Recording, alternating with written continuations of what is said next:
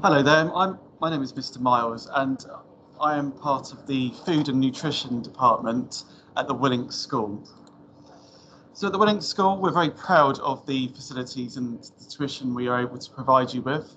And what you'll find is that myself and other members of the teaching staff are very much on hand to provide you with that need-to-know information about food and nutrition throughout Key Stage 3 and Key Stage 4.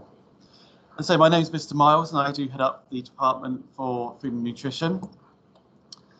So just to talk you through then about Key Stage 3. And at Key Stage 3 here we're looking at basic food preparation tasks, so that could be either sweet or savoury. During that time we'll be taking you through different dishes around the world and trying to give you a sense of cuisine through international dishes, which you should be able to recognise through home cooking as well. When you're with your parent or carer. It's important though that we do think about some theoretical understanding, so you'll find that a lot of the practical classes that we're doing therefore is underpinned with some theoretical understanding about food hygiene and food safety to ensure that you are following best practices that would be expected out in the food industry.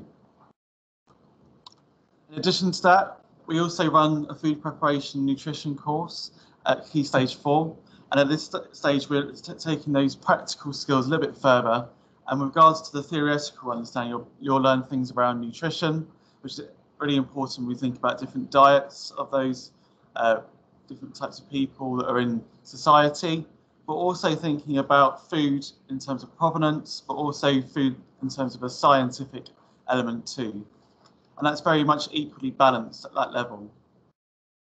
The facilities, well, we're very much proud of the facilities that we can provide you with at the Willink School, and you'll find that the facilities that we have and the equipment we are able to give your children will therefore complement their learning, and they'll be able to make some really effective and beautifully presented different dishes, which can be made using the equipment we can provide.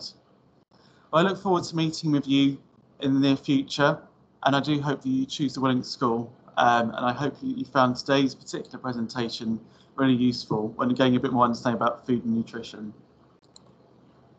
Thank you.